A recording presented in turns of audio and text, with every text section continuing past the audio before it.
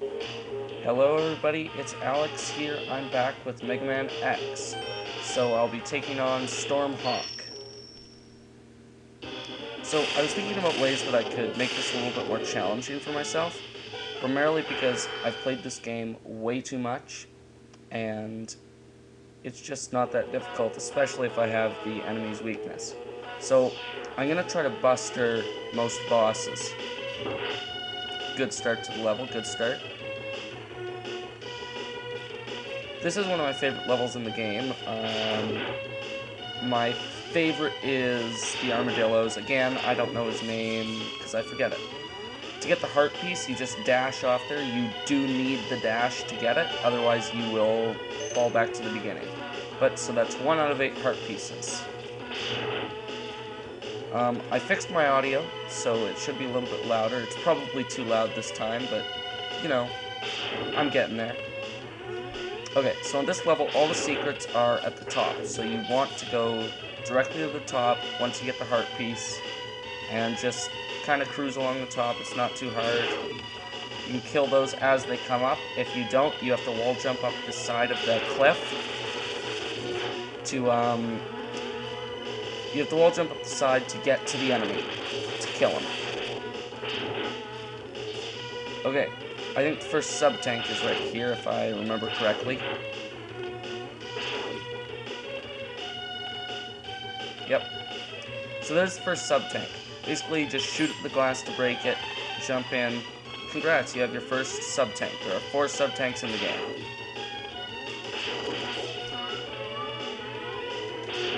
I love the music in this game, it's so great.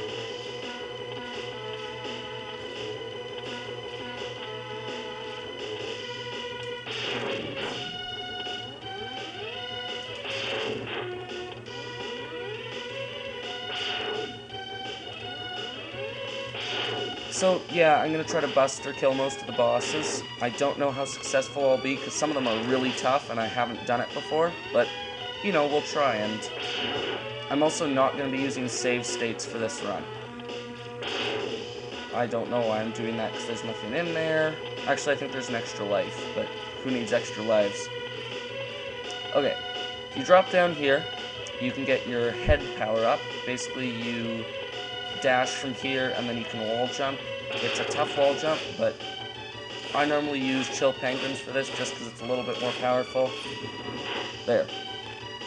And capsule.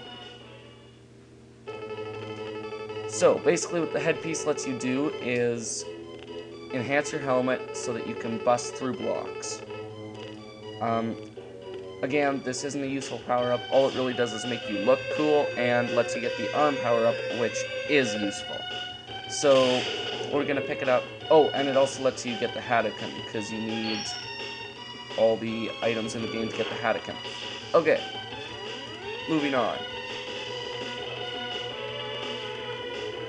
So you can just wall jump back up here.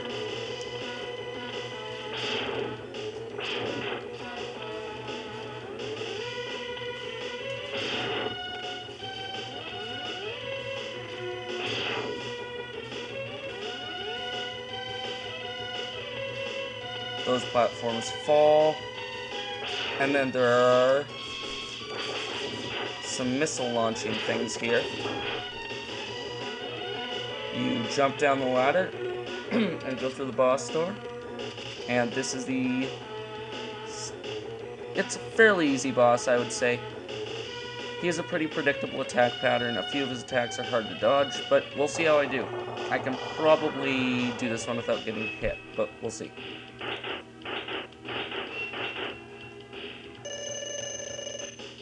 So, he blows wind, which you can easily dodge by just dashing. This, you dash under, and then he'll fly up. When he disappears, basically, whenever you hear the noise, you dash to avoid his attack. I like to just keep dashing, because then you can turn around really quickly and get an attack on him.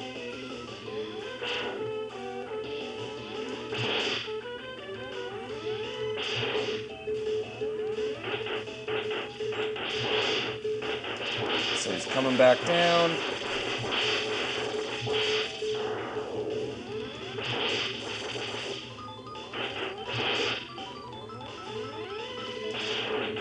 Those birds are annoying. Damn, that hit.